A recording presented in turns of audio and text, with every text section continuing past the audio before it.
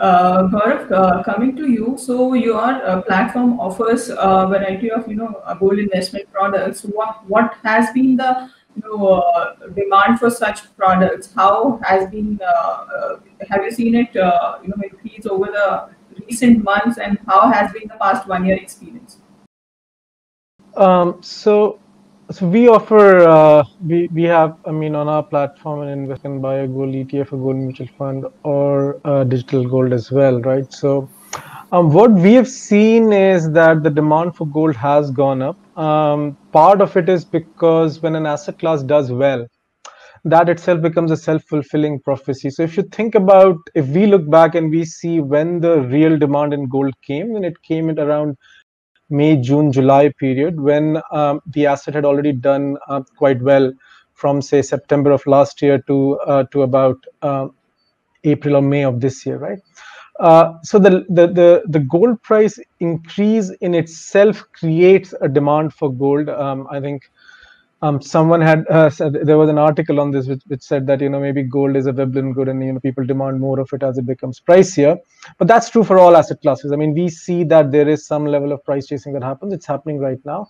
Our view, and it's in line with what Firoz also mentioned, is that people have to look at the long-term performance of gold. You can't be carried away with what happened in the past 3 months, past 6 months, or past 9 months.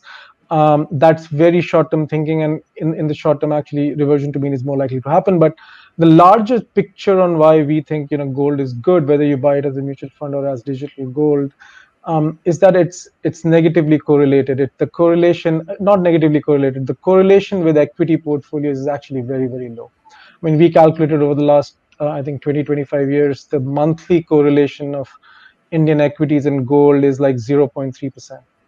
I mean, in real life, I don't think you will ever get, correlations as low as that. So effectively, what it means is that when your equity portfolio is not doing well, that is when gold does well. So adding to what Firoz said, that over a 20-year period, the annual returns is 12%, which itself is a pretty good number. For Nifty, that number probably would be 14-15%.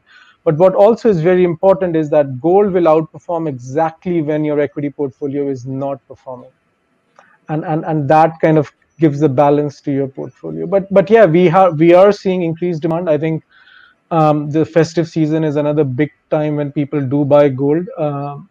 We've already seen a jump in demand in the first month of October. We expect to see that continue till middle of next month, till Diwali or Dhanteras.